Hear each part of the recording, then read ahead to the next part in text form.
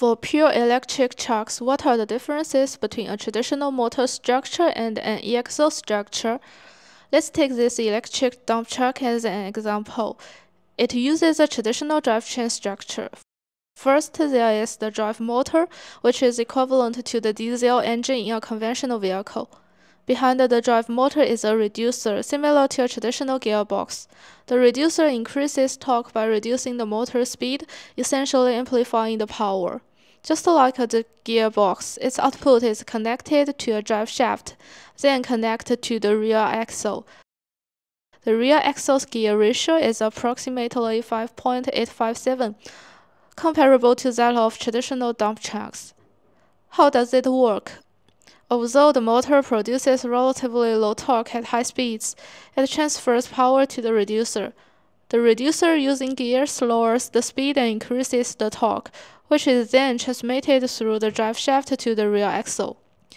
The rear axle with its high gear ratio further amplifies the torque and transfers it to the wheels, propelling the truck forward. On this reducer, you will notice a black structure called a shift motor. This vehicle's reducer has a two-speed feature, allowing it to switch between different gear ratios based on the load, similar to shifting gears in a traditional transmission to handle heavier loads. In simpler terms, it offers both speed and power. Now let's talk about the e-axle. In simple terms, an e-axle integrates the motor with the rear axle.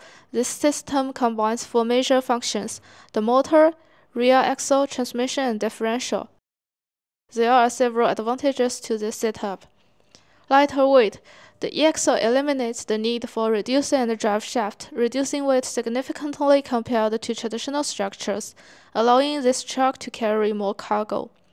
Better energy efficiency. By eliminating the power loss that occurs when the motor's power passes through a reducer and drive shaft, the e-axle directly drives the rear axle, increasing transmission efficiency and extending the vehicle's range by approximately 20 kilometers.